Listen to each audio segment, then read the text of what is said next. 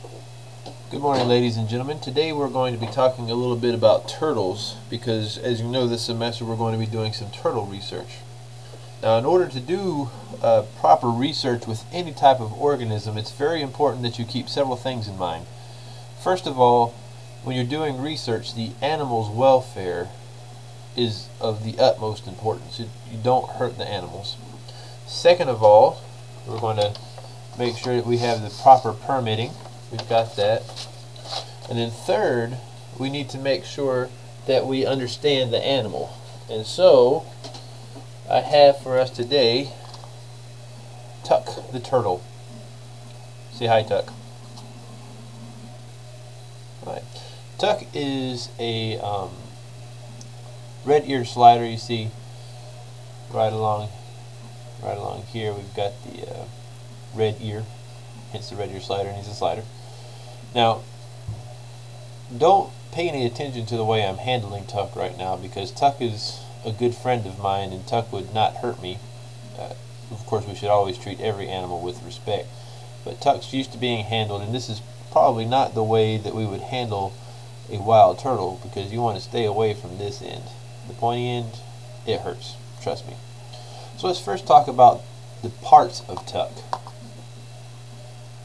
Tuck's shell is divided into two basic big things. First, you've got the carapace, which is this top shell right here, and then you've got the plastron, which is this area right here. This is Tuck's plastron. Now, the carapace and the plastron are, of course, Tuck's head and Tuck's feet. See Tuck's feet? Yep. And the claws, they're webbed for swimming. And easy there, Tuck. Tuck's tail is tucked. And I really hope that Noggin is not watching so that they don't sue me for naming my turtle after a wonder pet. If any of you have young children, you know what I'm talking about. First, let's talk about the parts of the carapace, since we're looking at Tuck's carapace.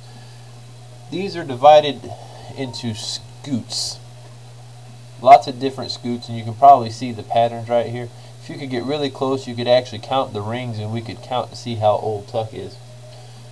But let's start with this particular scute right here, this middle one at the top of the shell. I've heard this pronounced several different ways. It's either the knuckle or the nuchal, N-U-C-H-A-L, scute.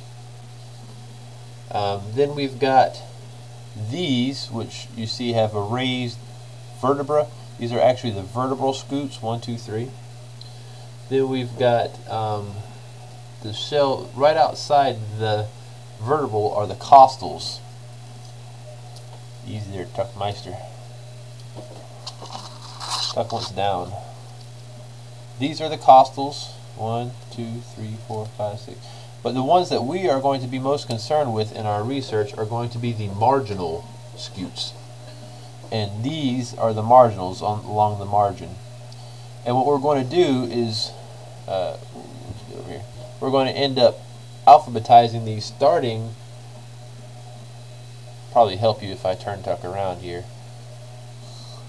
See, to me this is backwards, but to you this is what you're supposed to see. Hold on there, Tuck. It's not going to be a whole lot longer.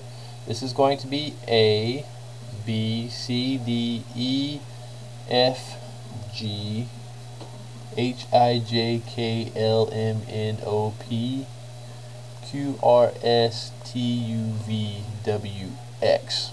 We don't have a Y and Z. And that's the way it's supposed to be. We only go up to X. And so it's going to be used for marking the turtles later. Now, let's flip Tuck over here, shall we? Let's look at the plastron here. The very first things right here are called the gullers, followed by Tuck doesn't particularly care for this, so I'm going to just skip this. The plastron is not really all that important. We've got gullers, humerals, pectorals, abdominals, femorals, anals, and these are bridges along the side here, but that's what those are. And those are the parts of a turtle. And later on we'll come back and talk about why it's important that we have the different parts. And in the meantime, tell him bye, Tuck. You're a star now, you're on YouTube. That's all I got for right now. Have a good day.